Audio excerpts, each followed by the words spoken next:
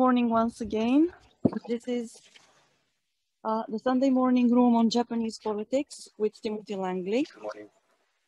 Good morning. Thank you very much for joining. Today we are going to have this week's digest of what is happening on the Japanese political scene and also behind closed doors. Last week we talked about the themes of the Olympics, the COVID-19, the geopolitical situation, China, Taiwan, Hong Kong, and also other countries in the Asia-Pacific region. And we also talked about the upcoming visit of Prime Minister Suga to the US.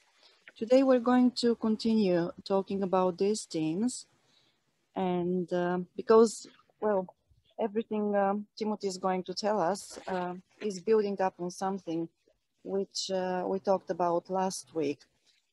Thank you very much for coming once again. Timothy, it's your turn. Thank you very much. So, good morning, everybody. This week I'd like to talk about 5 broad issues. And rather than just dominating the air and talking through the 5 issues, I'll break in between each of the topics. And if you have comments or issues you want to add something to, let's go ahead and do that. And then at the end, I'll recap, and then we can go back over it, because some people jump in kind of after the conversation has started.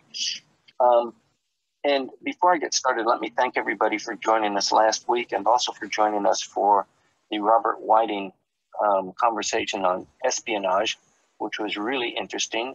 And it was recorded. I think it's being edited right now. It will be eventually uploaded to Japan Expert Insights webpage, which is hosted or managed by Maya. So you can listen in on that again. So the 5 basic issues I'd like to talk about, kind of in a hierarchy, are the Biden visit, the geopolitical situation, COVID, what's going on with COVID, the Suga administration, and what's involved with perhaps elections or his standing, or who's going to be the prime minister, or what a snap election looks like. And then finally, the digital agency, which is going through a process right now. And as Maya said, you know, a lot of these issues are issues that we talk about all the time. So they're relatively few brand new issues that just emerge, because it's all a process, especially with regard to Japanese politics and Japan's stance geopolitically and bilaterally with the United States. So it's just a further development. So the more that you can attend and get a bit of a breadth and historical pinning on these issues, the better and the easier it's going to be to integrate them and to talk about them. So let me go with the Biden visit. He left on Thursday and arrived on Friday, Mr. Suga, with the delegation. They were greeted by Kamala Harris, the vice president. It's somewhat strange. Usually he's greeted after arriving at the Blair House, and their first visit is not with the vice president, but she took over the immediate protocol. And there was limited FaceTime with Biden, although you won't read so much of that in the press, but they do try and kick off, you know, a Yoshi and Joe relationship, but it just pales in comparison with the kind of artificial relationship that was created for the press and for just the you know, the geopolitical, not the geopolitical, for the national consumption of each individual participant, for the U.S. president, for him to be seen as, you know, really active and engaged with Japan, and also and particularly for the Japanese president, whether it is Koizumi or Abe or Mr. Suga, that they are perceived as having this really tight, friendly, you know, I can call you up anytime kind of relationship with the leader of the free world, the United States. It does seem a little bit forced, and in the Biden administration, it is a little bit it seems strained, but they did have, a joint communique where they talked about all of the important issues. Top of the list was China. They talked about climate, and they talked about, semiconductors, the supply chain, and defense. They didn't spend so much time on trade, which is a little bit worrying, but it's just this visit and a lot goes into it, so they can't talk about everybody. They do have initiatives that are going on, but you might remember that President Trump withdrew from TPP in 2017. And that was supposed to be a real key pin between the United States and Japan for regional trade. Trump walked out on it, just threw it away, and that left Japan kind of waiting. And it took over the leadership of what became the Comprehensive and Progressive Agreement on TPP in 2018, and that is in force right now. Japan went from 10% of bilateral free trade agreements, 10 years ago, to about 80%. So dramatically, the trade relationship has changed. So let's just talk about, what the United States and Japan intend to do with China, what they're going to do about climate and their commitment to climate change. You know that President Biden is really committed to the climate initiative. He's put a lot of money over a 10-year period into climate revitalization and the industries that will go with that. And so we can expect a lot of action in that area. Interestingly enough, it's a 2-day visit to Washington, D.C. The delegation comes back, and then the Prime Minister has a 2-day climate initiative that he's attending both days on April 22nd. So the calendar is pretty tight. And from there, he will leave and have a visit to Philippines, Malaysia, and one other country. It escapes me. Do you remember, Maya? But he is going to take a regional trip. So his schedule is building up. With regard to semiconductors, his administration has earmarked money to bring Japanese companies out of China and distributed through other parts of the region, and including bringing them back to Japan. You might remember that, 25 years ago, Japan excelled in producing many components and finished products here, and that was pretty much hollowed out, which was in line with the declining population, the ability of the Japanese to export the technology, but still get the products shipped to Japan and globally, still with the Japanese brand on it. And that style of manufacturing looks like it has been challenged as a consequence of COVID, but also because of the, let's get out of China policy. Defense is going to be a big issue, and it took up a lot of the time. There are things bubbling up there, and I'd like to transition from just the defense component of it, because I want to get into it in a geopolitical area. But that would be, there's not a whole lot of detail on the Biden visit beyond that. But I'd like to open it up for questions or comments before we go on to the geopolitical aspect of Japanese politics. Anyone?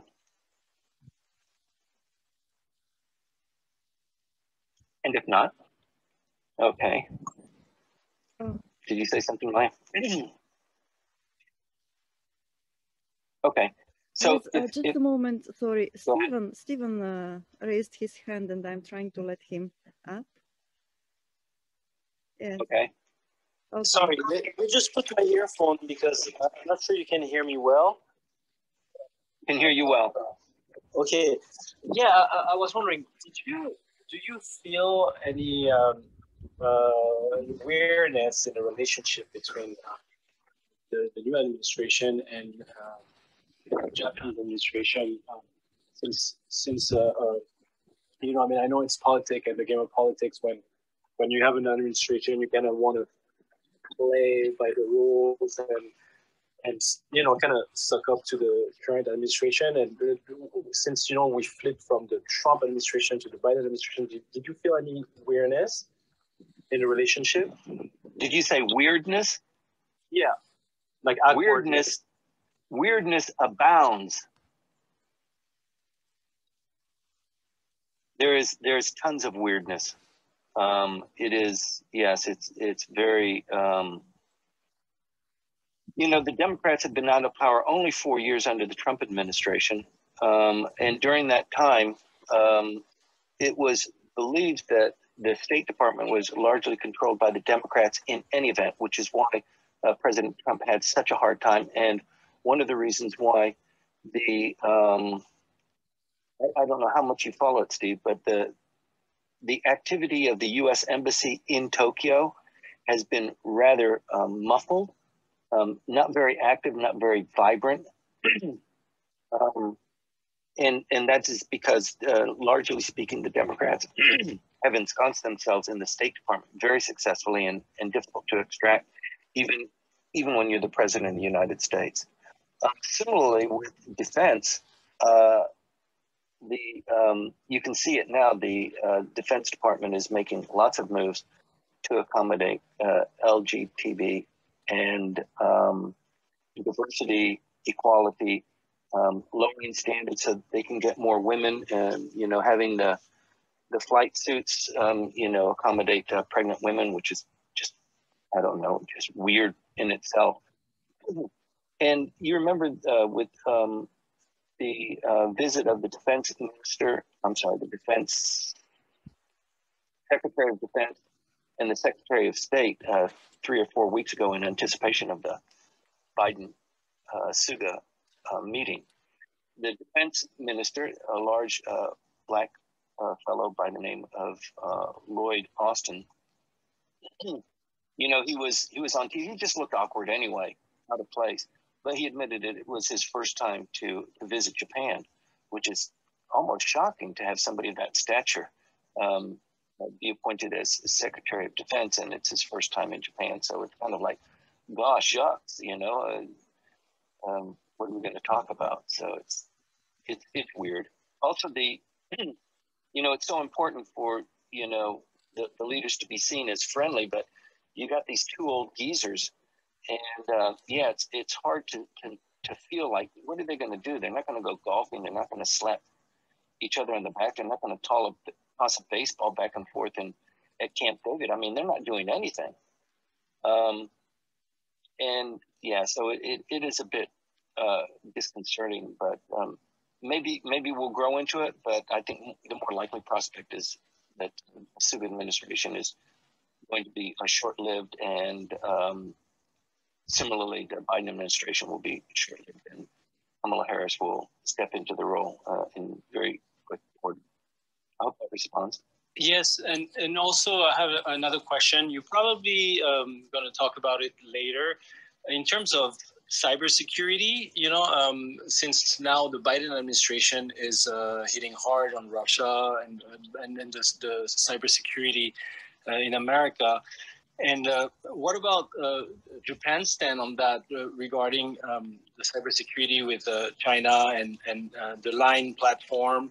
And the politician using Line platform for communication and the potential hack.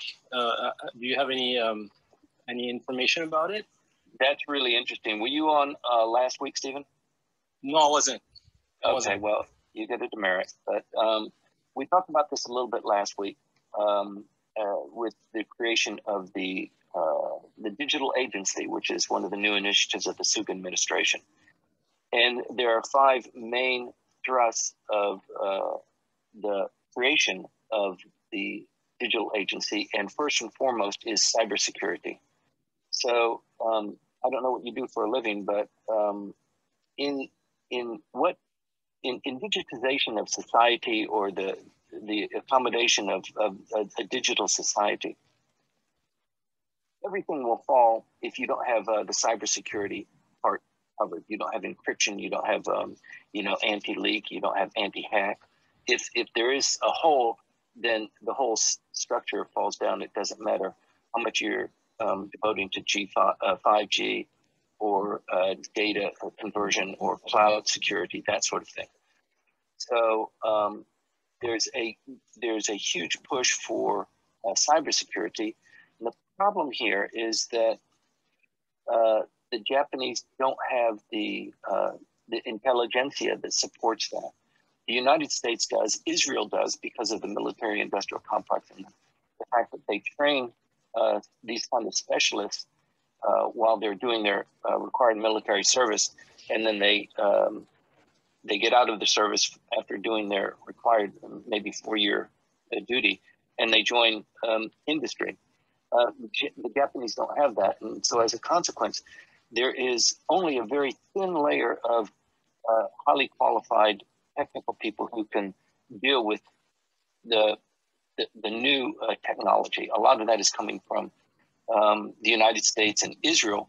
But one of the other problems is bringing these technologists into Japan with their families and helping solve some of these problems. It's been a perennial problem with Japan accepting these kind of highly skilled people. So there is a gap that Japan needs to accommodate, but they are identifying it as a main issue.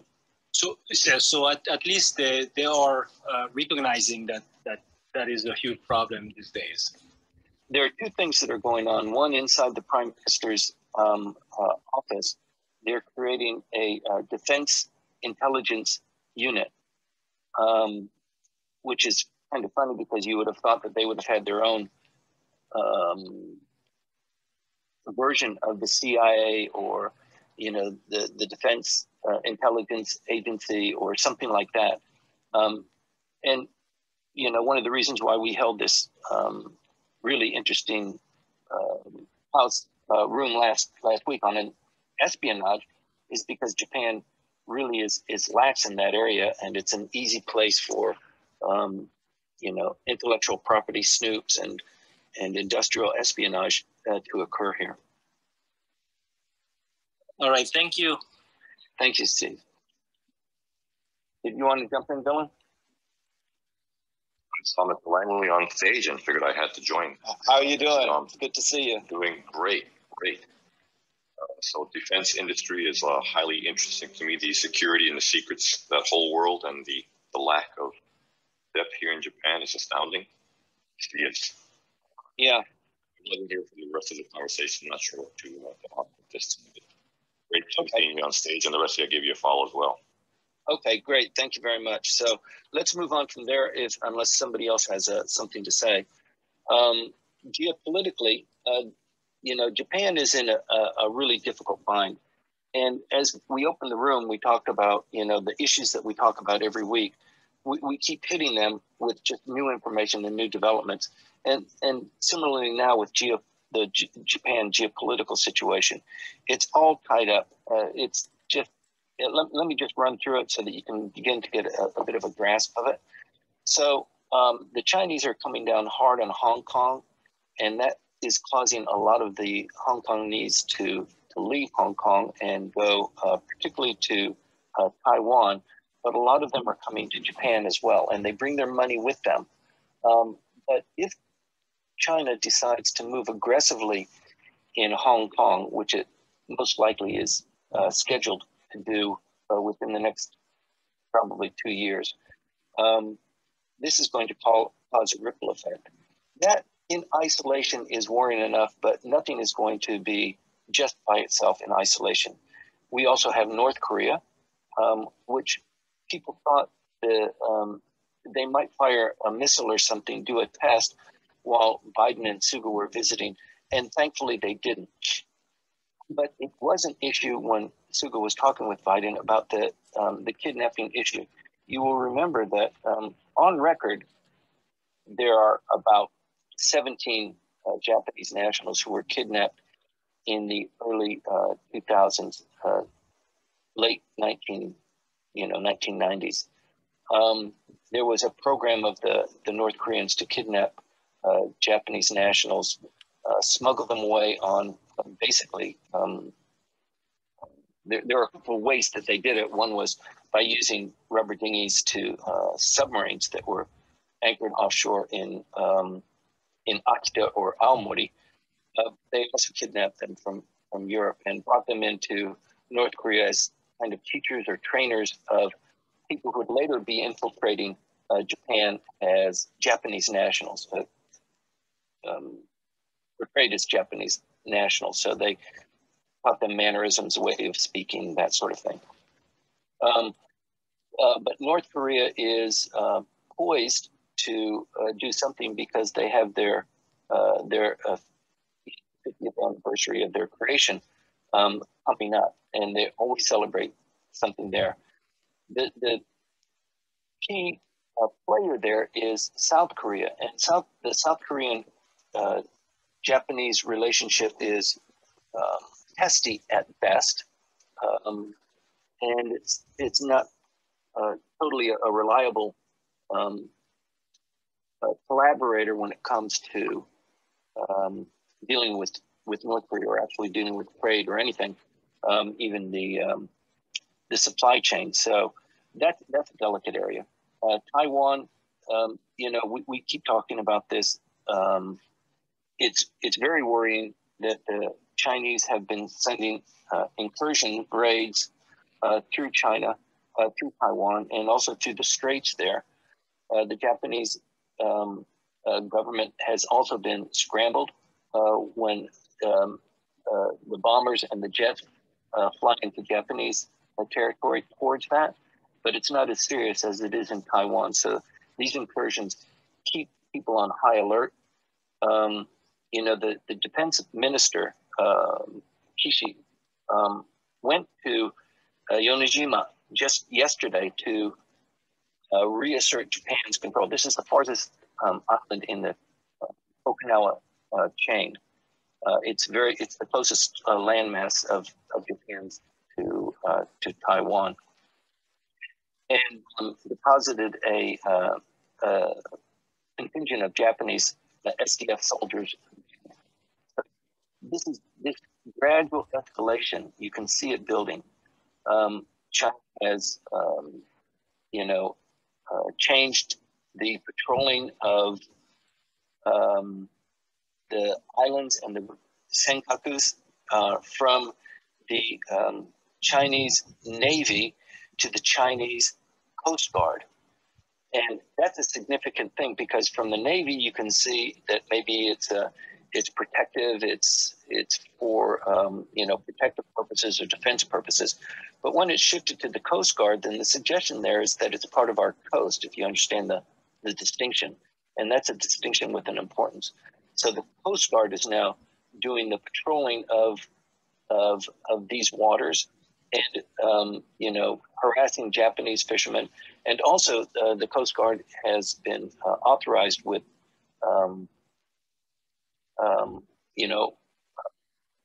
shooting privileges to protect Chinese territorial waters. So these are all very very significant and worrying. Myanmar is still unsettled. It's tumbling into total anarchy and civil war.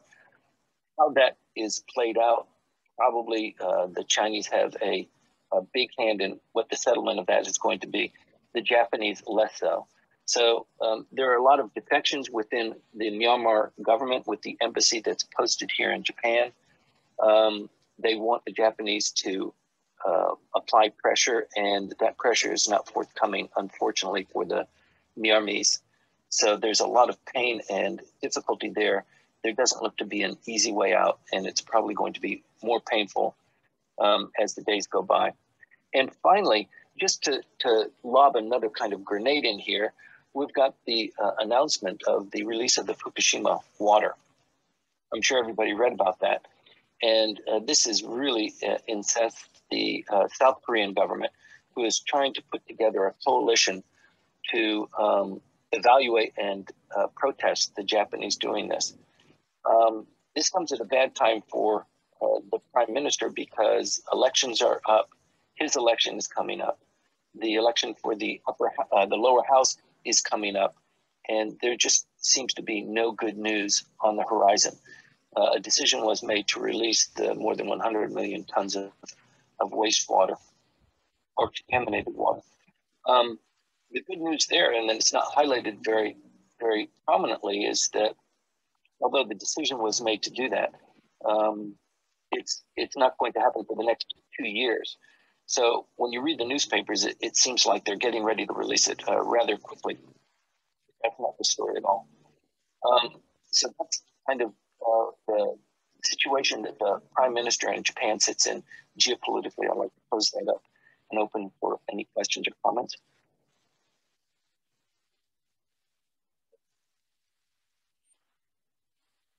And if not, then we'll roll into COVID. Just a moment, we've got Sam. Yes, Sam, please go ahead. Hi, Sam. Hey, good morning, guys.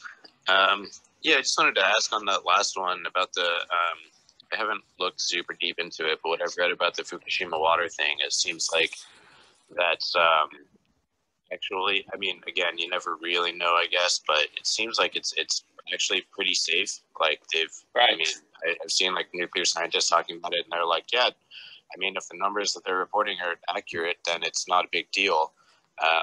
You actually could ingest that and be totally fine. It just seems like it's another example of this kind of like people just the backlash. Anything nuclear comes up, people just freak out about it. But actually, it seems like that should have been good news. Like, hey, we're making progress on this. I don't know. Does that? Yes. Am I off? Am I missing something? No, that's right. Once you start commenting or writing about it, then politics comes into play. So different political parties have different interests, and they will write and convey things in accordance with those political philosophies. But yeah, I've heard reports that using your iPhone on a daily basis is more damaging, potentially damaging to you than the release of this water to anybody. They'll be releasing it slowly under controlled circumstances. They say that the IAEA will have a permanent monitoring post. That means, probably, some technologists from the IAEA, posted in Japan. They're part of the Japanese, the foreign community here, their kids going to school, but it will be a permanent mission to observe that.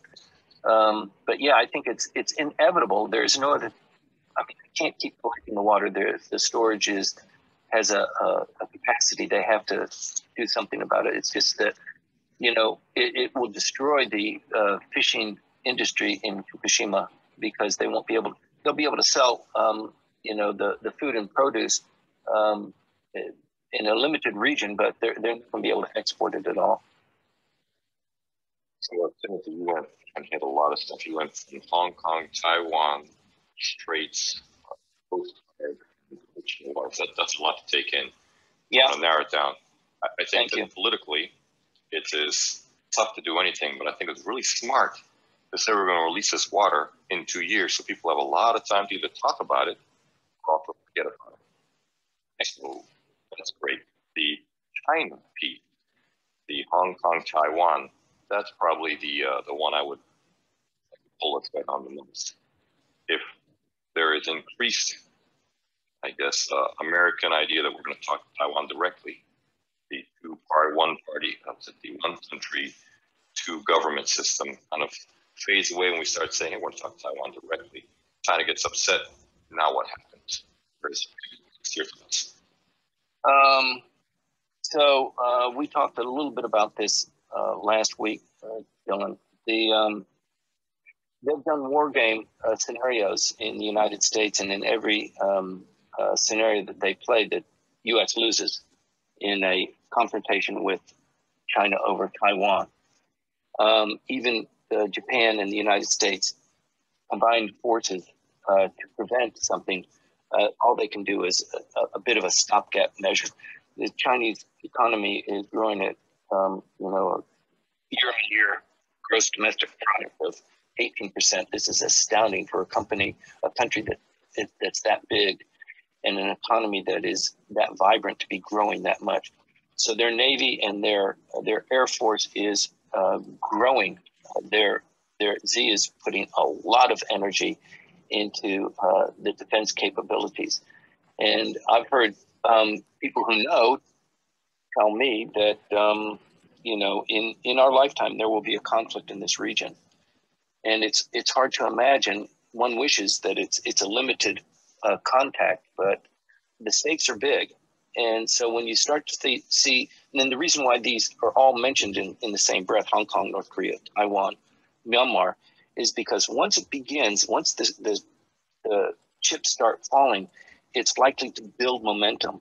So if China really does have an intention to make Taiwan part of the mainland, and it has said that ever since its creation, the timing is becoming ripe. So we have to watch that carefully.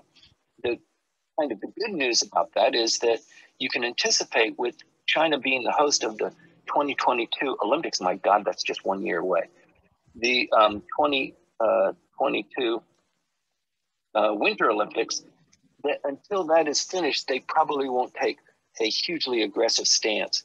But all of the probes and all of the feints that they're doing now is kind of anticipation of what potentially could come up in the very near future. So that's why it's something that we should look at. And even small changes, like changing from the people's the Chinese People's Navy to the Chinese Coast Guard, these are significant issues. Hi, I just have a question about, you know, like what your take is on the kind of potential developments for sort of alternate security frameworks in sort of meeting these challenges. Like right now, like there's obviously like a hub and spokes model with the bilateral security treaties. Do you think something like the quadrilateral dialogue, maybe the concept of a free and open Indo-Pacific, you know, to quote Professor Minohara from Kobe University, is a bit of a talk shop for a long time? Sorry? No, I don't. You don't think there's potential in that, or could you clarify? Yeah, I think Quad has got the Chinese worried. And the kind of, the Australians have a role to play. It's unfortunately it's not huge, but the Indians do. It's just that the opportunity for you know, close bilateral relationships between Japan and India are not very robust for a lot of different reasons. But India is huge, and it is you know, it has already kind of identified China as a chief competitor. The key here is making sure that, you know, the United States and India really bond well. But it is a worrying prospect for the Chinese. But I think when you're talking about alternatives, and maybe Dylan has some insight on this or can shed some light on it, I think more, maybe more potentially, you know, the Japanese, it's just hard for them. It's hard to conceive them building a really vibrant self-defense force and training the Japanese kids to do push-ups and to remilitarize. I mean, that takes maybe 2 generations to do. They're not going to be able to do that in an adequate time frame. I think the real potential is, you might remember that the United States launched a Space Force. So they had the Army, Navy, the Marines, the Coast Guard, and they launched Space Force, which is not getting full support from the Biden administration, but there is something behind that. And the Japanese quickly launched their own Space Force too, in collaboration with the United States. And I think probably the deterrence is probably, rather than ground, it's probably more in space and in space technology, and defending, you know, regional areas in a new, probably to us inconceivable way. It just takes a conflict for this to be completely revealed. But I know that there's a lot going on that is not public knowledge. Dylan?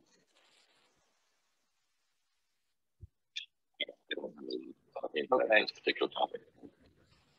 It's just my general impression. That's a very good point about it's interesting to consider space-based deterrence. My impression is that sort of the cost to entry, the barrier to entry, for like anti-satellite or anti-space technology based on like surface-based launch technology is a lot lower than actually developing some sort of a deterrence force or deterrence technology in orbit. Yeah, well, let me add this one piece. The Japan is facing, well, yes, there is a lower birth rate to get self-defense forces. And so you'll notice things like the coronavirus getting the blue impulse over Tokyo. You'll see the self-defense force on TV and regular popular shows build interest in into the service. And it is working to a degree, but there is still a struggle. But I think what we're going to see is a shift, a complete shift. You talk about that wargaming scenario where the self-defense force and the U.S. combined could not change the course of whatever China needs to do based on numbers. But I think we're going to see a paradigm shift. You'll start to see energy weapons being developed to the point where you don't need a force that's equal to the opposing side. And you'll be able to, with energy weapons, you'll be taking out multiple numbers. Kind of like Star Wars, the laser beam flying in the sky. That's real. It's actually happening. They can actually take out things. They're just starting small drones and airplanes and satellites. And so I think that the idea that this is always going to be static also misses that the world is always changing. And geopolitically, there may be other changes that determine that, yes, it's still going to be one China, but let them run their own government like they're doing now, but a different process. So nothing is linear, just like we saw with the coronavirus. It's really, really hard to read these things. The best we can do is plan, right? That's right. Yeah, I completely agree. And as usual, you know, the United States is pretty good at a couple of things, and it's pretty much accepted knowledge that whatever we are doing in contemporary society, the military industrial complex is about 20 years in front of us. They're doing things that we don't hear about, we're not privy to, but in terms of you know, defense capabilities, they've got things that, and until they actually come into use, you just don't know about it. And even when that happens, people are astounded. So I think that's probably the better bet. With China growing so quickly and being perceived as aggressive, they've typically not been an aggressive nation, you know, expanding their borders, but it seems like they've changed strategy, and it is something that we in Japan need to worry about. Just getting back to the Biden-Suga talks, one of the things that come in is the free trade in the Indo-Pacific, so the shipping lanes and that sort of thing. So the fact that the Chinese are building the artificial islands and encroaching on Japanese sovereignty and kind of dictating, you know, what the territorial reach of their landmass is, it does cause people to be concerned.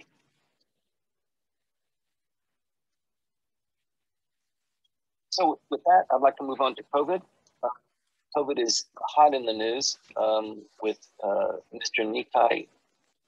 I don't know if it slipped his tongue or if he's just on some days and off some days. But on Thursday night, he was asked about the Olympics, and he said, you know, if it's going to cause more spreading of the COVID, we really should consider not having it. This is a bombshell. So everybody in the LDP has been towing the line that we're going to hold the Olympics.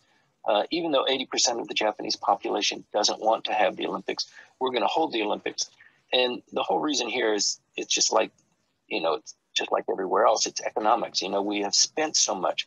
We have bet, you know, our last dime that, you know, our bid for building or for expanding or for assuming a project for promotion of the Olympics, it's going to pay us big dividends. And all of these big corporations who have gambled are now sitting there with an empty bag and wondering what's going to happen.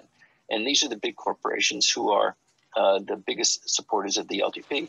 So it has been said, we've talked about this before, that as almost difficult as it is to believe that, you know, Dentsu, the company Dentsu would probably go belly up if the Olympics are not held, because they've banked so they thought it was such a guarantee that everything is going to be okay. They're going to purchase all of the advertisement. They're going to do it globally. They're going to make a lot of money.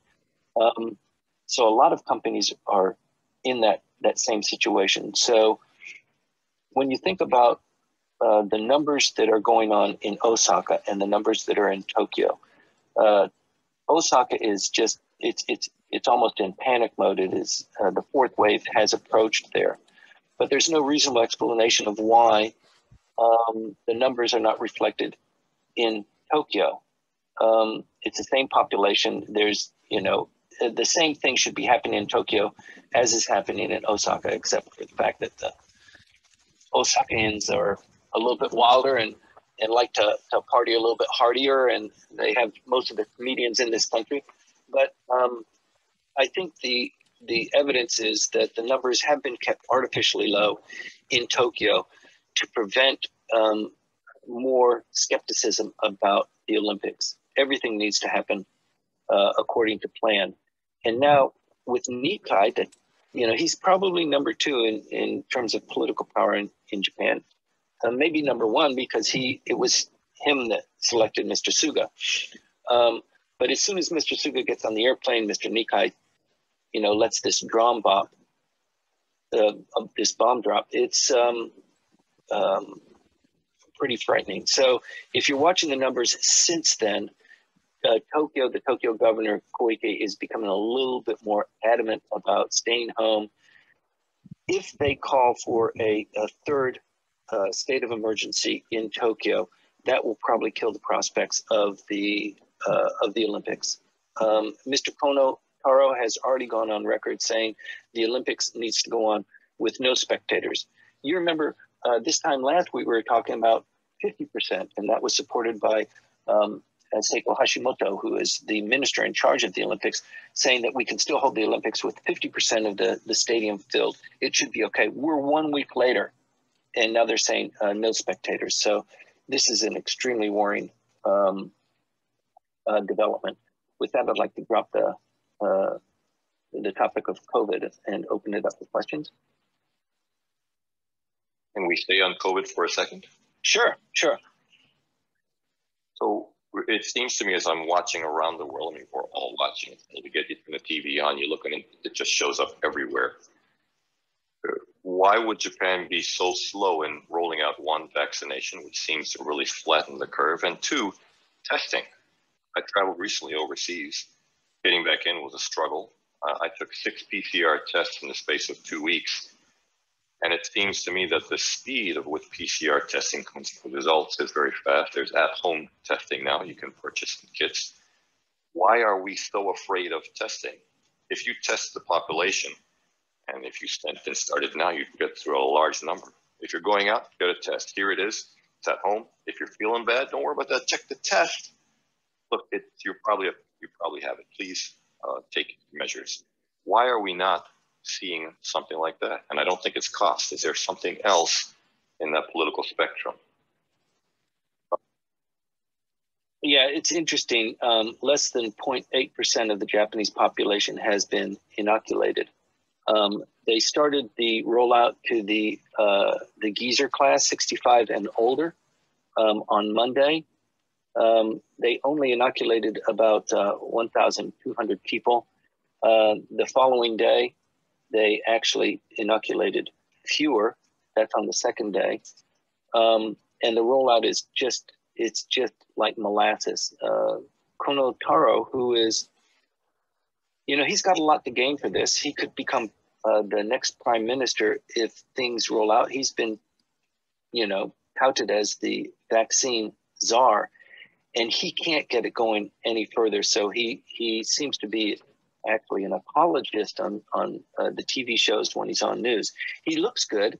He is responding to questions, but I think his hands are rather tied. There are a lot of things going on that you already know about, Dylan, that the reluctance or the skepticism of the Japanese population typically over vaccines is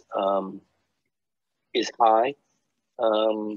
And also, there are some problems with the distribution of the Pfizer vaccines from Japan into the local municipalities. And that's where it's going to be administered. Just last week, it's like, give me a break. This is something you just found out. I mean, you remember the problem they had with the shots, the injectors. They can only handle 4 shots and not 5, and the vials are 5 shots. And how ridiculous is that? Now the new one is, well, we don't have enough doctors. How did you just think of this? Of course you're not going to have enough doctors to inject the number of people that need to go. In the United States, they would pass it off to nurses and pharmacists and nurse practitioners, farmers. Right. They've trained a lot of people. That's right. In the U.S. is vaccinated. And in Japan, unless it's Novocaine, you have to have if it's a nurse, then a doctor needs to be within 5 feet, supervising that sort of thing. So it's just ridiculous. We've dealt with this before in Japanese regulatory environment, but I think this is somewhat cynical, but I think the Japanese really, really want to have production here in Japan. They don't want to purchase it from Belgium, ship it all the way over and freeze it and then distribute it. They want the IP to be here. They want the production to be here. They want, maybe Pfizer to contract with one of the Japanese manufacturers, Eisai or somebody like that, to produce it here so the technology stays here. It's the same thing with computers or chips or, McDonald's hamburgers. I think there is. I see that strongly. So that's everything, as you know, through history, but produce it here. But at what cost to the Olympics? And as you mentioned, the Dentsu. So if you buy these vaccines, you get them started. The vaccination program isn't one and done. There's a lot of people here. You're going to continue. We can talk about that later, but it seems to be hidden below the surface. No, I think. So how do we? They've already relinquished that. They even with the very aggressive rollout, they knew that maybe you can get a lot of the older people. You get the first responders vaccinated. You could get a lot of the high risk, the people 65 and older before the Olympics starts. But we're less than 100 days away. There's, warp speed in the United States can work. It could work in Japan. Japan has that kind of structure, the top down, if they were committed to it, but they're not. They're not doing it. So you have to draw your own conclusions.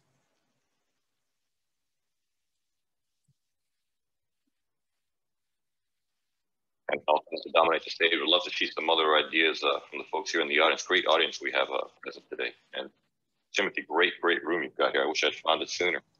Thank you, Dylan. Anybody else? Moving on. Okay. So it just gets more and more interesting. Let's talk about Mr. Suga. So he stands at a 42% approval rating right now. It's not bad. It could be better. He will get a boost when he comes back from meeting Joe, and then talking about how they bumped elbows and how meaningful that was. He will get a little bit of a push out of that. But at the same time, this time next week is the election of Hiroshima, Nagano, and Hokkaido. That the LDP is just, it's not going to do well at. So he's got that coming at him. The Olympics in the fourth wave, hitting Tokyo, that's going to probably happen. So Golden Week starts in 2 weeks. And the greatest fear is that in Golden Week, everybody, lets their hair down and takes off their shirt and, goes to barbecues and returns back to the ancestral homes. And I think that they are going to stop that. So between now and the beginning of Golden Week, they will clamp down. That's going to hurt the prime minister. It's probably also going to hurt the Tokyo governor, but she is perceived as being on top of this, on being a leader. She's on TV all the time. She's reporting. I think she's doing a really stellar job. And I think the population also appreciates what it is that she's doing in Tokyo. So in contrast to that, the prime minister, who's got lots of other balls in the air, plus he's got people that are tugging at him because they don't want him to be successful. He's got that going as well. So let's talk just a little bit about the local elections in those 3 districts. So these are by-elections. They're seats that have become open over the last 3 months because the then current Diet member resigned or quit or died or something like that. And within 3 months, they're supposed to hold a by-election. So this is a barometer for how the LDP potentially could be doing, or how the population in general feels towards the LDP.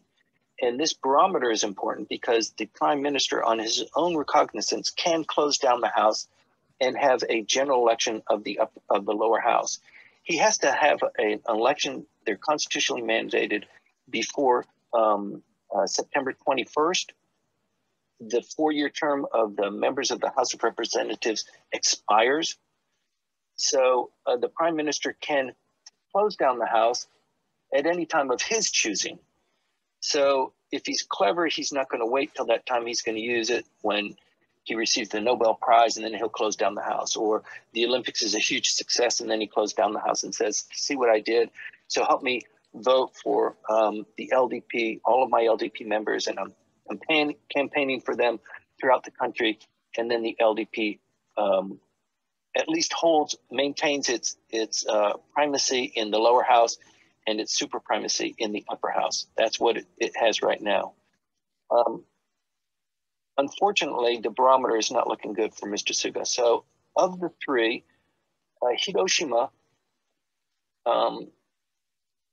so the reason why the seat is open is because the upper house member was arrested for bribery, her and her husband, who was formerly Minister of Justice, if you can swallow that. So the husband and wife team were bribing people 3 years ago in elections there, 4 years ago in elections there. They got caught. The investigation ensued. Eventually, she was arrested, then he was arrested. And she finally was found guilty, and she turned in her badge.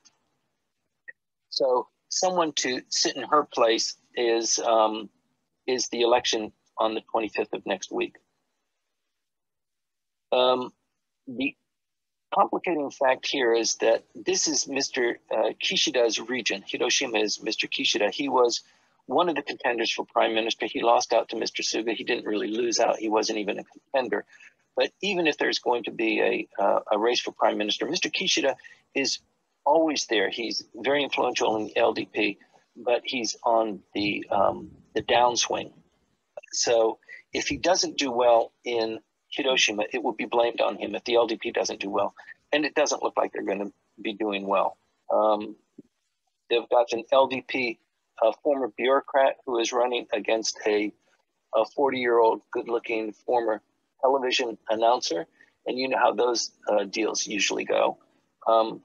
She's supported by the opposition party, and he's supported by the LDP, and less warmly by Komeito, who is very angry about the bribery scams too, and doesn't want to get painted by that. In Nagano, there's a election for a minister who, former minister who died of COVID. He was the first member of the Diet to die of COVID. And his father was Prime Minister Hata. So his younger brother is going to be running for his seat, but he is not representing the LDP. So he will get a lot of, what would you call it, the kind of commiseration vote. And the LDP is basically said, you know, we will run a strong candidate, but it doesn't look like we're going to be doing well there. And in Hokkaido is even worse. The former Minister of Agriculture was the Diet member who was arrested for bribery by an egg producer. And so that seat became open. It is so bad in Hokkaido that LDP is not even going to run a candidate. To make things worse, as important as this is for the LDP and for Mr. Kishida, Mr. Suga is not even visiting the region to, to stump for the LDP candidate in Hiroshima. So it doesn't look good. The prime minister's ranking will still fall. And the ability for the prime minister to have some sort of silver lining and close down the House at his timing doesn't look good between now and the constitutional time when he has to hold the lower house elections. The other complicating thing is that the prime minister's term of office also ends around the same time, just in October. This is an LDP rule where he is serving the remaining part of Mr. Abe's term. So he has to go up for election.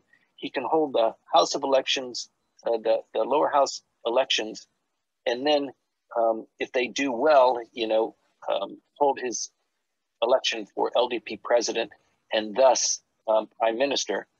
Or he could do the election for prime minister earlier and then the House of Representatives. He can play with that a little bit, but the vectors do not look good for him.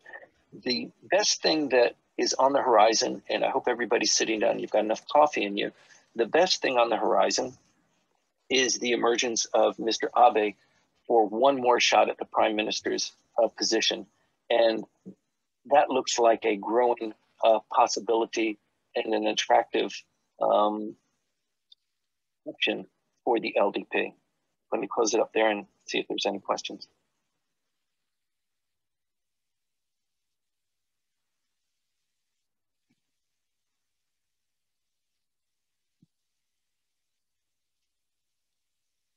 It sounds like a complete surprise. Mr. Abe's reappearance on the stage, doesn't it?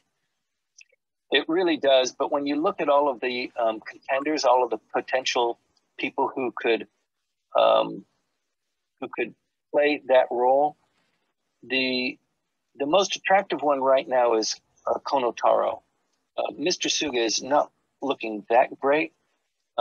Kono Taro is looking good, but if there is an election for LDP president and prime minister, since Mr. Kono is a member of the administration of Mr. Suga, if Mr. Suga runs, the quorum dictates that he cannot run. He shouldn't be running against his boss. He would have to resign from the cabinet. And if you see that happening, then that's the play. That Mr. Suga, he has heard or he has learned Mr. Suga will run to retake the position on his own,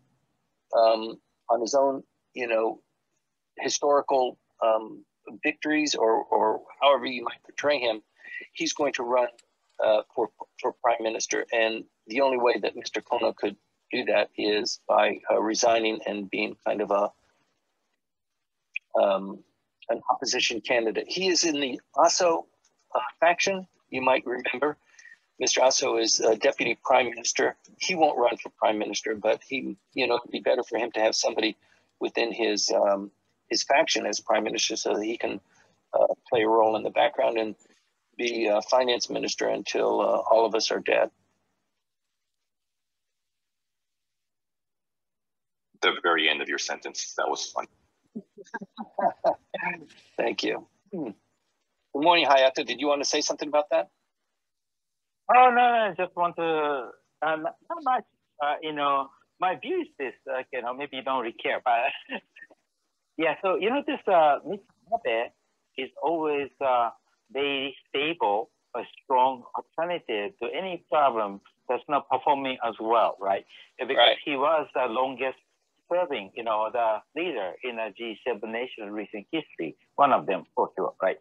So, and Mr. Kono is also the part of the political, what is the legacy here, as you know? Dynasty, right? Yes. Yeah, dynasty, right? So his grandfather was my father's best friend. Right? So it's that's always a kind of very easy solution because those dynasties come with a very stable, backing, and also the Koizumi is another dynasty, right? Mm-hmm. Yeah. So that's always kind of a good way. And I don't know how Mr. Suga is going to do well. As you know, he has not done well, right? Yeah, since he became the prime minister. Yeah, he's getting unpopular. And that's the biggest piece of movies. It's not just him, but it's more like Nikai who is backing him. You know, but Nikai has a dementia that so his health has been deteriorating, right? Yeah. So that's the kind of question, because if Nikai is going to start, keep slowing down the way he has been, Mr. Suga's day will be numbered, so it will be backed by those other guys, who are in perfect health. So that's my kind of overall view. Yeah. So watch this channel here, and as Hayato said, the dynasties have such a huge role to play in Japanese politics. So although getting into Japanese politics and being familiar with what's going on, it's somewhat reassuring that the players don't change that much. And even if they change, it's usually their son or their wife or their daughter who is playing that continuing role. So it pays dividends to learn people's names, learn their heritage and their background and what their role is, because Japan is controlled by, hereditary politicians. And finally, so we're kind of running beyond time, but I wanted to talk about the digital agency because there's been some movement there. So if there's nobody else that's clicking off and on your microphone, then I'll move on to the digital agency, and then we'll recap and then open the floor up one more time, okay? So the digital agency, it is rare for the Japanese government to create a new agency. Koizumi came in and he actually compressed the agencies. He joined them together. He shrunk Japanese government. He made 18 agencies where there were 26 before, ministries. In doing that, he shifted the power balance, because you remember maybe 20 years ago during the Koizumi administration, before that actually, the bureaucracy had so much weight and so much power and so much guidance to the Japanese economy and also geopolitically as well. And that shift, that long shift back into the Diet, to the members of the upper house and the lower house, but more particularly into the vessel of the prime minister's office, has been a steady march, a very successful march. So creating a new agency is a pretty big deal.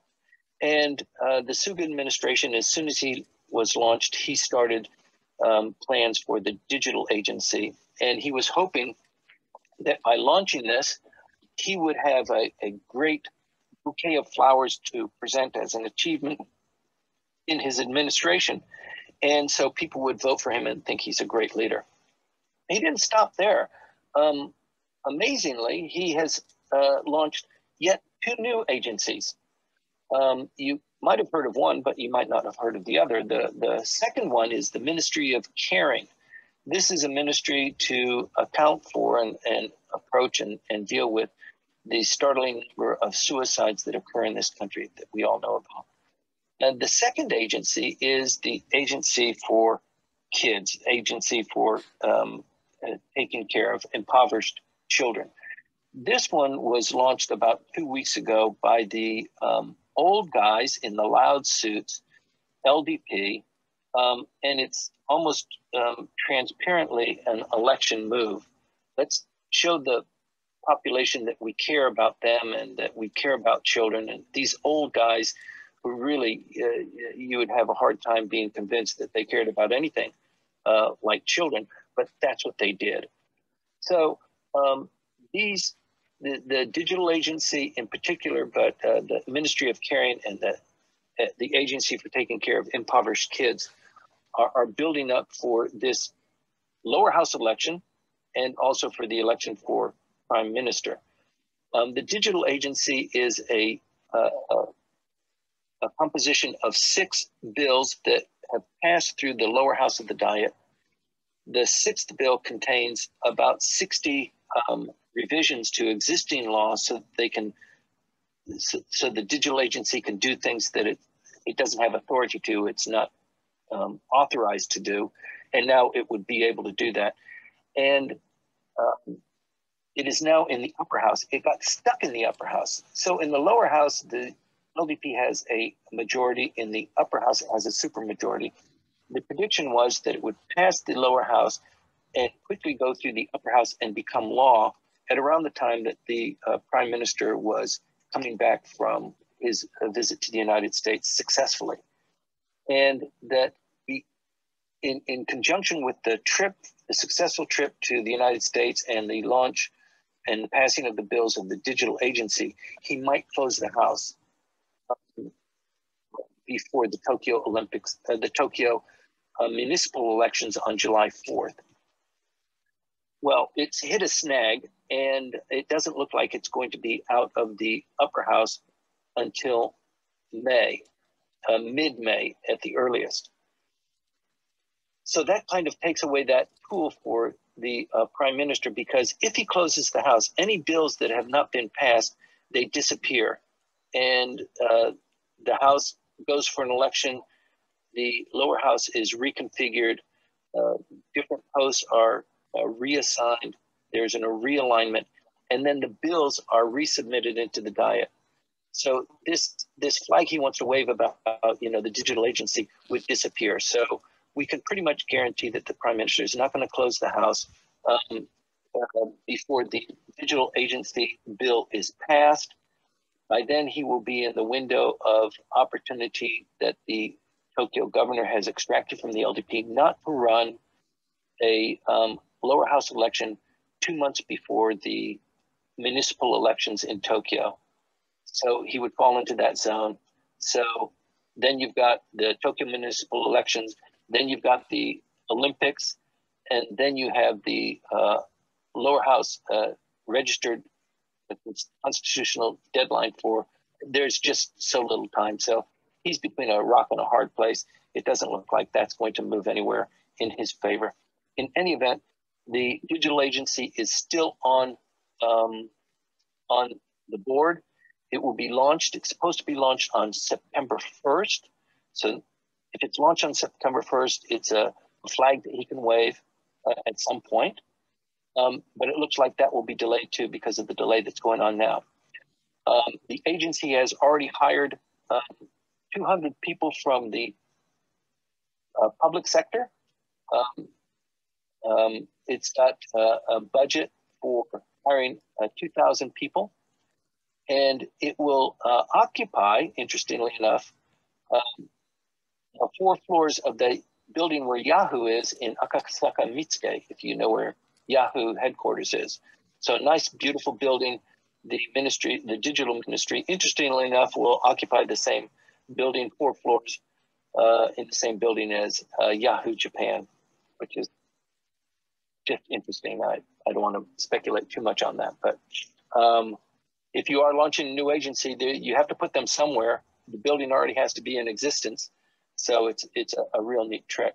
I visited the Ministry of Caring on Friday. It is right across the street from the Prime Minister's office, a brand new building that was slapped up in maybe 10 months. So, a lot of forward planning is required there. Let me close it there and open it up for discussions on the digital agency, if there are any.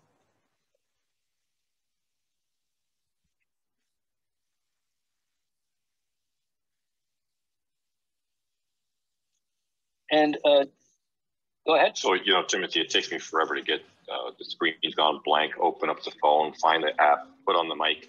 I apologize for the delay and little gap there. That's okay. We're waiting with bated breath for pearls of wisdom tumble out of your mouth, Dylan. They always happen when it's on mute, though. You realize that as soon as the mic's on, it's just back to me again. Those pearls of wisdom, I'm just rapping right at the mute button. So I'm not familiar with the digital agency. What are they supposed to do, and what is their real charter? Can you? So I'm not going to tell you because this is your first time. You should have been here last week, and so you have to suffer. You have to suffer like everybody else. The digital agency. The digital agency is dedicated with the concept that each of the ministries has its own IT infrastructure, it has its own IT policy, it has different words for the same thing in each of the ministries. And they don't want to share that information with anybody else. Any bureaucrat that belongs to the Ministry of Defense or the Legal Affairs Ministry or to Trade and Industry, they have their own address in an email that's on a server within this agency. Okay, these are complete silos. So the direction of the digital agency, get your head around this because this is huge, is to take all of the agency, all of the ministries and compress them into one format, the one protocol, one encryption device, one way of servicing the general population and also interacting with each other. So you remember this this scandal that Mr. Suga's son had with the Ministry of Communications. This kind of, the whining and dining and who's spending their time where and how are they spending their evenings, that's all obvious within the various ministries, and they protect themselves just like Japanese companies do, Olympus, Nissan, et cetera, et cetera. So they want to break that. So you can imagine how hard that's going to be, but that is the direction. They've earmarked a lot of money for it and a lot of authority in Mr. Hirai to achieve that. So the first thing that they're going to tackle is My Number. They're going to actually streamline and embolden a My Number so that it is actually useful and easy to use, and it contains biometrics, and it's totally encrypted, bulletproof, that sort of thing. The second one is getting rid of Hanko, the Hanko system. That's probably the two successes that they will have in the first 2 years. And then Konotaro was talking just yesterday about this love affair that the Japanese have with fax machines, especially the bureaucracies. Please fax it in. That's a additional 3 steps that you don't need to take. And moving off of the reliance on faxes. So the launching of the digital agency is absolutely huge. I love all the pluses. It's about time kind of thing, but I'm also an evil person. I'm just thinking all I need, instead of having keys to each agency and trying to break into all the servers around and get information, all I do is get into this one place and I'll have everything I need. I'll have everyone's personal information. I'll have the keys to all the kingdoms. I can impersonate people. I'm excited. So we actually started today's conversation with cybersecurity. I think it was Sam that asked something about cybersecurity, and with the digital agency, of the 5 baskets that they are focusing on, the top one is cybersecurity. So you probably remember that Japan has won the war for this week on supercomputers. So it has a supercomputer that has performed the highest number of computations. And that will probably last until China, juices up their supercomputer. But encryption and how to protect the information, you're absolutely right, because they did that with Windows. Apple is a little bit easier or a little bit more secure because it's not as prolific as Windows. So all of the hackers go to the Windows because it's a better gold mine if you can figure out the keys to hack. But that is a big deal, and it's going to require some real super brain power. Yeah, if you open up the Windows Apple comparisons, I get all excited. Windows did a great job of being compatible all the way backwards to very, very first Windows. And so there's all kinds of holes in the software. Whereas Apple, every few years, just said, we don't support the old stuff anymore, catch it. That's just because they have a chance to rebuild from scratch every few years. Mm-hmm. No one else does that. That's pretty amazing. So there's old Windows machines running electric plants, running some of the manufacturing services. They're just isolated computers still running Windows or who have you. You stick those on the net because it's convenient, and boom, someone's got to tell you. Mm-hmm. Yeah. So yeah, this cybersecurity thing is not a little deal. This is no, it's not.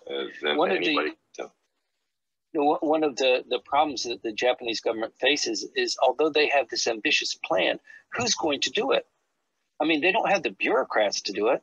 So when they decided to launch the digital agency, they realized that, and so they put out a job position in the economy. And they said, look, if you're working for Cisco or Google and you have these high capabilities, technical capabilities, join the digital agency. You know, you can work here part-time. You can be seconded from your current position. We might give you a job as a bureaucrat once the agency is launched, but this is highly prestigious, and you know, you can use your skills. You can contribute to Japan. You can be a patriot at the same time that you're earning money. And that's where they hired the first 100 individuals, and the rest are high risk, low reward. Wonderful. Yes, yes. The rest of the bureaucrats are seconded from other agencies.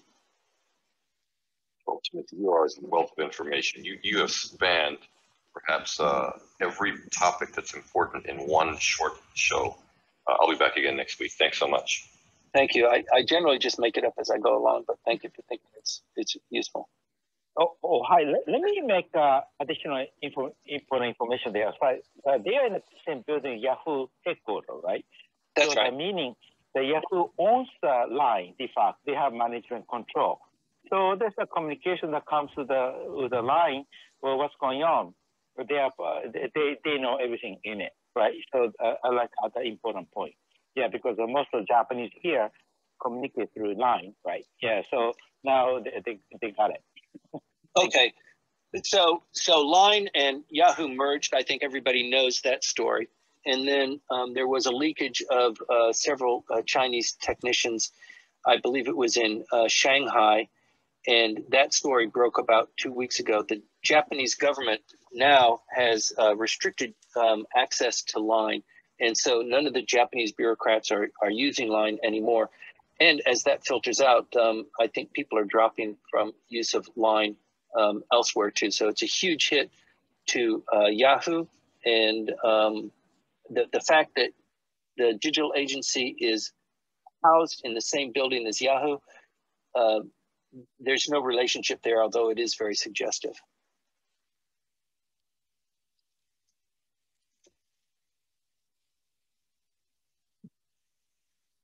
Well, thank you very much, everybody. Do you have any other questions? Anybody who is, well, in the listener section?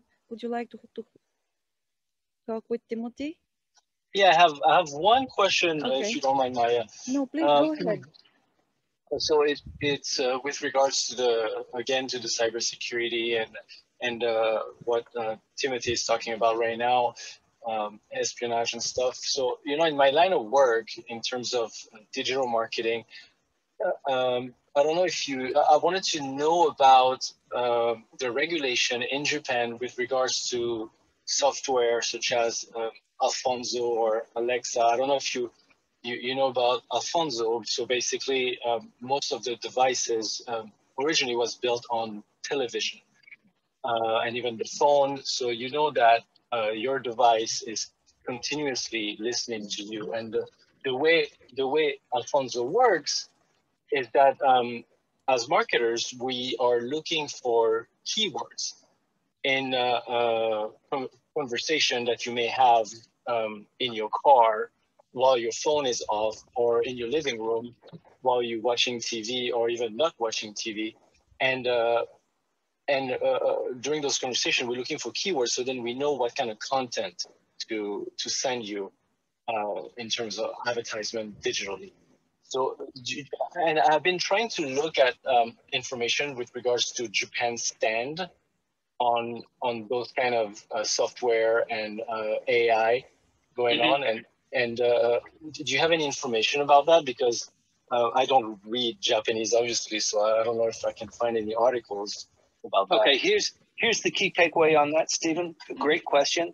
So in establishing the digital agency, one of the things that they want to do is they want to use existing services to the degree that they can without compromise. compromise of security. So they will be using the cloud. They'll be relying on AIS, Amazon Web Services, Apple, what is it? You know, there are several out there, Microsoft, Google. They will be relying on those as transporters of digital information, and they will store the information in secure government-owned servers and data farms. And there is anticipation that new devices and new technologies will come out of this push, but it's going to be 5 years, 6 years before this begins to, whittle down into the economy. It's going to be 2 years before they really start getting traction. But one of the other things that they have decided is that for somebody who is generating data, consumer data or personal data in Japan, let's say you're Apple or Netflix or something like that, they are not going to allow you to batch the information that you collect on Japan from consumers here to wherever, Arizona or New York or Brussels or whatever, and then do the crunching and the analysis there. They're going to force you to do the number crunching and the analysis here in Japan, and the information that you have generated from Japanese people and from the consumers here remains in Japan. So you would have to have a subsidiary here. The information, the data would have to stay here. And if you are supposed to be producing an analysis of that, that analysis can be sent to the headquarters in a foreign country. So this is pretty big. This means that now you've got companies that need to have their own data farms here. This is actually pretty clever. Have their own data farms here and their own technologies, their own technologists, their own, pretty medium to high level corporate guys who are doing this work, and then doing the analysis to send just the analysis to the home country. So I think that responds in part to your question, but this push is really, really huge. And you would think that the Japanese would have come around to it years ago. They haven't. They missed the boat on 5G. And they have decided that 6G is not going to be like that. We are going to dominate in 6G, and we are going to make Japan a digital hub throughout the region. It is going to be the shining light for how things should be done. And everybody I know on this room is shaking your head saying, yeah, we've seen this before. And you were going to do the same thing with making Tokyo a financial center and, that sort of thing. But this time it is significantly different. They've put a lot of money into it. The Suga administration has put its credibility on the line. So I do think, and Japan has done this in the past where they have exceeded expectations and they've pulled themselves up and they've done something truly magnificent. So there's a lot of hope here. So as a private company, you're most likely going to have to keep the data locally here in Japan. That's right. You are not able to actually sell the data outside of Japan, basically. That's right. That's right. Can I jump in for a second on to add a comment and a question to Timothy there? Thanks, Sam. Great. So yeah, just also related to what Dylan was saying about the kind of security of the different agencies. Right. So far, they've been leaning on what they call security through obscurity, right? Which is just like if everything is different and kind of difficult to understand, it's just basically more secure because it's a pain in the ass to get through it. And I think that my view is that it's highly unlikely that there hasn't been some kind of catastrophic breach at one of the major agencies, especially kind of related to what you were talking about espionage in Japan and just knowing. I've worked in recruitment a little bit for some cybersecurity people, and it's there's very, very few people here who can actually manage that stuff. And I think, so I just to kind of circle to my question, I think that it's very likely to me that once the digital agency is up and running and they're looking around what the other agencies are up to, they're going to find that there has been at some point a catastrophic data leak, and that some large pool of Japanese citizen data has been lost by the government to some, hostile actor.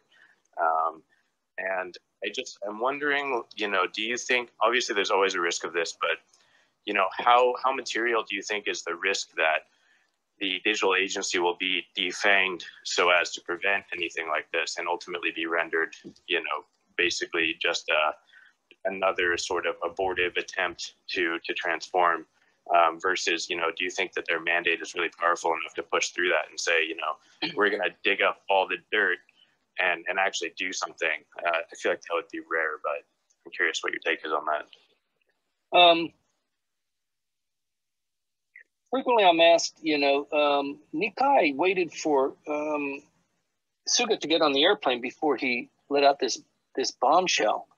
And Nikai put Suga in the position he's in now. Maybe he's out of favor. And Langley, what do you think that maybe Nikai is going to try and orchestrate the Biden-Suga meeting as not a warm success, but actually as a failure, so that his position is increased, Nikai's position is increased, or Suga's position is decreased?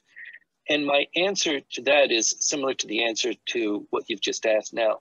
Nobody wants the U.S.-Japan relationship to be harmed, to be less robust than it could be. Matsuyama Hideki, who won the Masters just last week, was one of the first things that Biden talked about. There is a great desire for there to be an affinity between the United States and Japan. And similarly with this, the digital agency, nobody really wants it to fail. It's maybe the bureaucrats who are, they're covetous of the power that they have and the information. I mean, it's just part of Japanese business culture to hoard information and to not share information and to keep things oblique and mysterious. But I think the younger generation understand, especially if they travel anywhere in Southeast Asia, digital money is ubiquitous, and 5G and the interaction of consumers with stores and shops and garments and consumables, the Internet of Things is beginning to take off. I think it's very appealing. Toyota has decided that they're going to take the first stab at this smart city. They've revamped a former factory at the foot of Mount Fuji. They're going to create this showcase of what the future could be like with people interacting with devices and living in the communities where the carbon footprint is as close to neutral as possible, and life is easy and work is pleasant. So there's a great push to achieve this. And I mean, look at everybody else in the G7. Japan is a laggard in so many areas, and the Japanese are just sick and tired of hearing that. Let's figure out something. Let's try women. No, forget women. Let's not do women. We tried that. Women shine. So maybe digital is really the flavor of the month, but this is, I think, something that's got good legs to it. Plus, they've put a lot of money to it. They've put billions of dollars into this initiative. So it has a good chance of taking hold. It all depends on leadership and intention, right? As with anything. Yeah, I can definitely see, especially for like infrastructure or, private sector supporting kind of activities, it definitely makes sense that it'll kind of have legs. But I guess my question was maybe centered more on this sort of government, meaning public sector piece of it. And especially if Suga doesn't make it through after the election and, they start poking around in the bureaucracy and they're not finding things that are favorable to the bureaucrats, I guess. Just the balance of power there is something that I'm not certain. Yeah, well, plays out. No, there definitely will be a fight. they will not want to relinquish, somebody else accessing their information. It's like when you go to a doctor's clinic or something like that.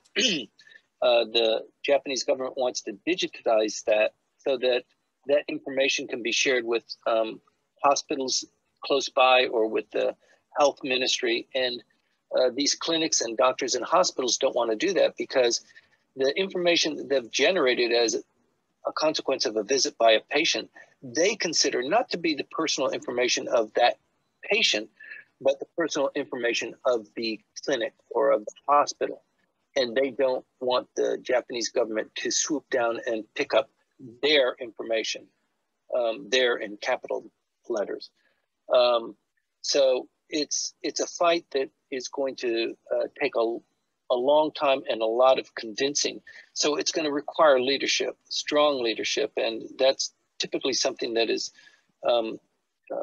uniquely lacking in Japan when difficult things need to be done. But they did it in the '64 Olympics.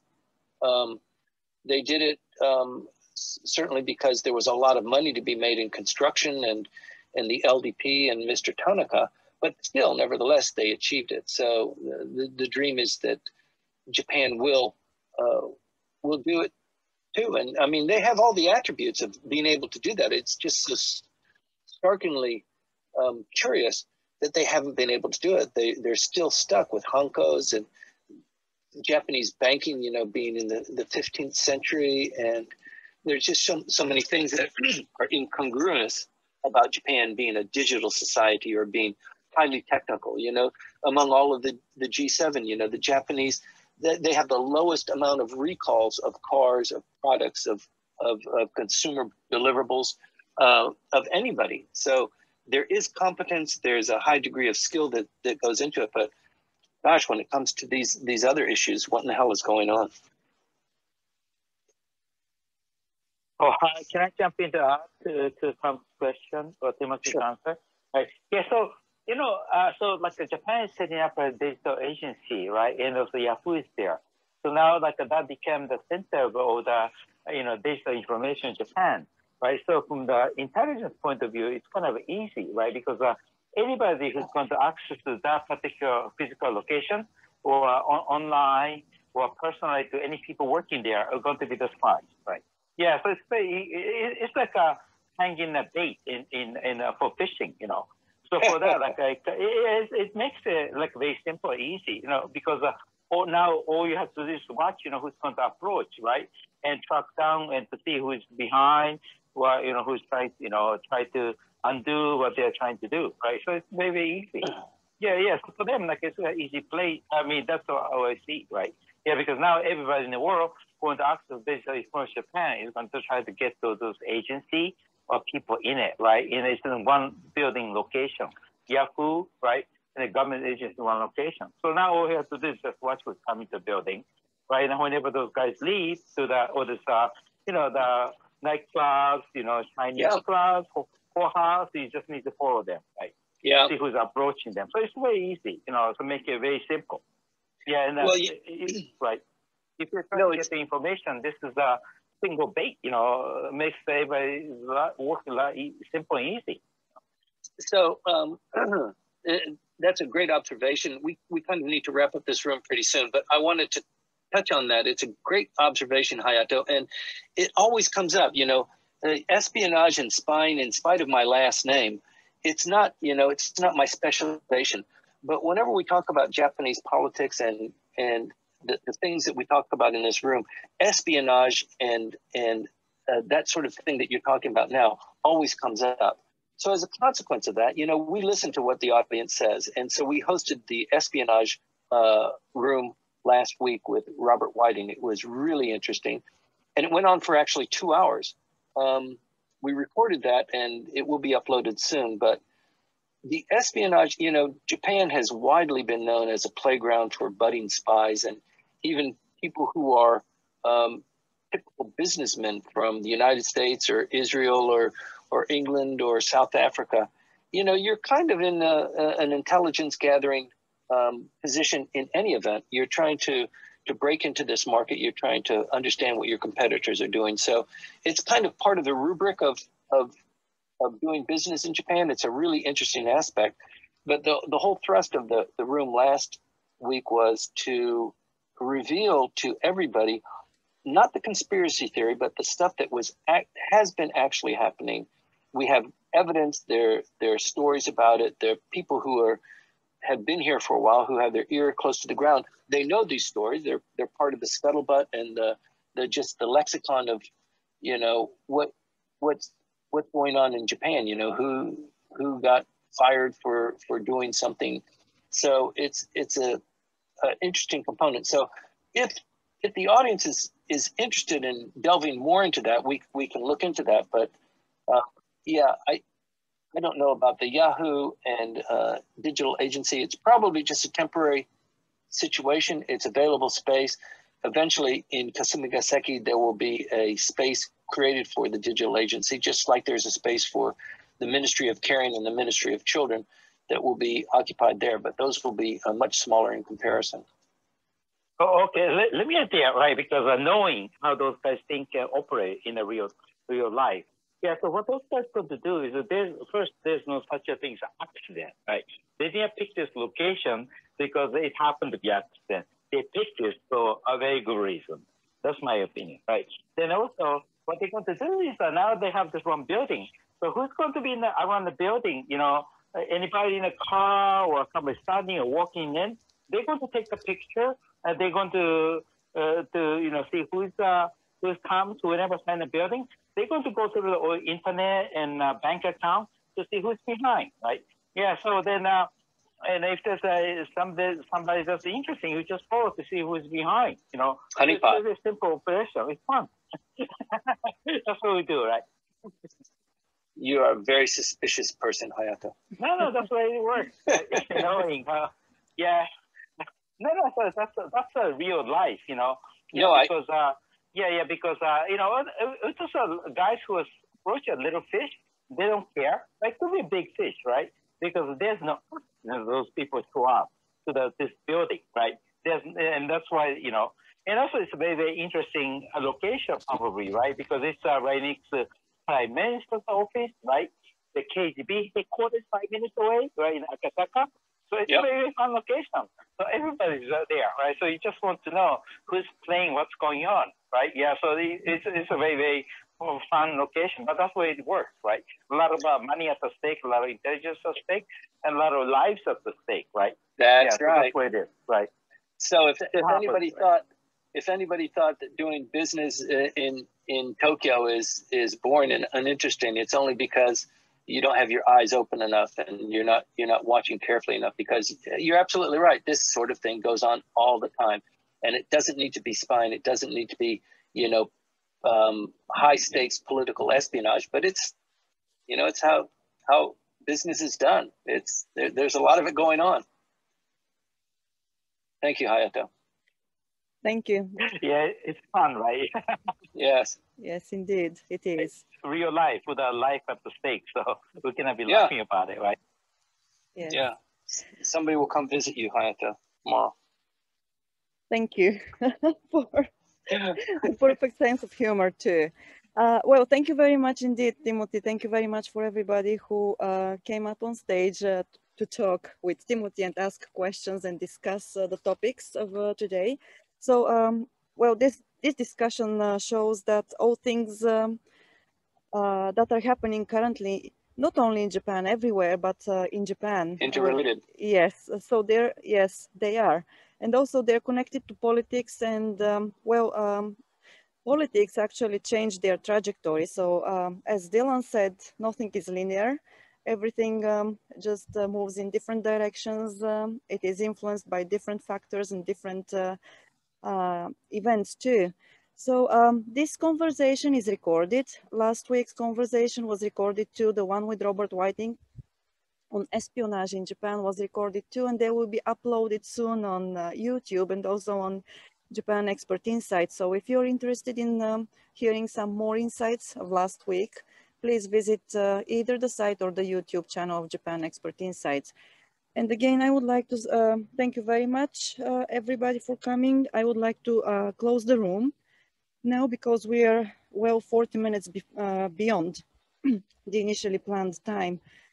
And if you, Timothy, would you like to say a few words in closing? No, I don't have much left to say. I just really appreciate people finding Japanese politics interesting enough to join us for a weekly update on what's going on. I hope you find it interesting and intriguing enough for you to want to, follow it a little bit more closely. Keep your eye out for an announcement of the fourth or the third state of emergency. Keep your eye out for Prime Minister returning and any motions he has on announcing good things happening and what he's going to be doing. It's unlikely that he's going to close the house down, but if he does, that is a huge thing, and we should probably open a house quickly thereafter. But thank you very much, everybody, for joining in.